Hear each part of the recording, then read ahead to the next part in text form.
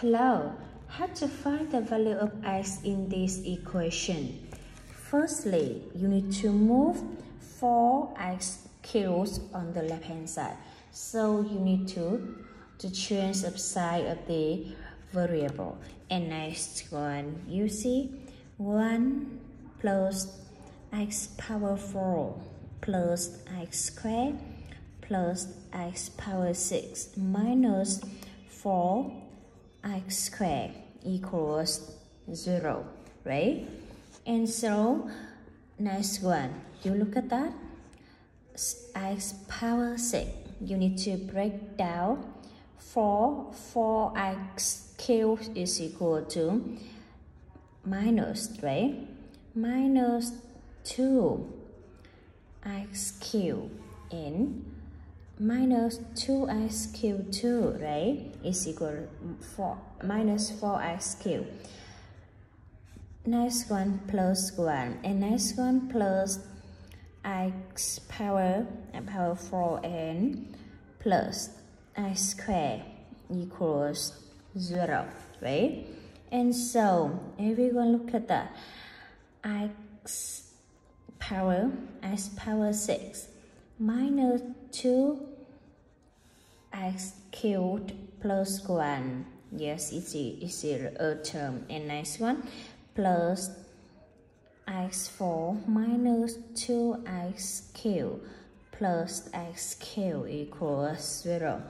So everyone look at that. Is the identity, right? Is the squared up binomial. So you can write x cubed minus 1 whole power square, right? And plus, you see, you need 2x squared out is a common factor. So we have x squared minus 2x plus 1 equals 0, right? And then we have x cubed minus 1 equals 0 and plus x cubed x minus 1 whole power square equals 0. Yes, it's the identity, right? So everyone can see the equation. Yes, because all term this x squared minus 1 square, yes, greater than or equal to 0, right? So in next one, x squared x minus 1 whole square greater than or equal to 0. Yes, they are non-negative, so they both must be 0. They both must be 0. Therefore, hence we have x squared minus 1 whole square equals power square equals 0, right? And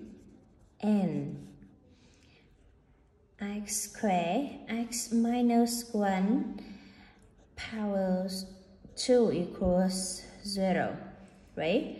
Therefore, we have x squared equals 1, x squared equals 1. And next one, x equals 0 or x minus 1 equals 0, right? You can see x equals 1. Yes, and then you look at that, x equals 0 and x equals 1.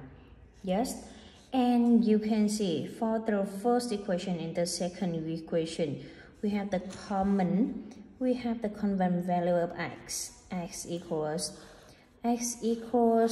0, right?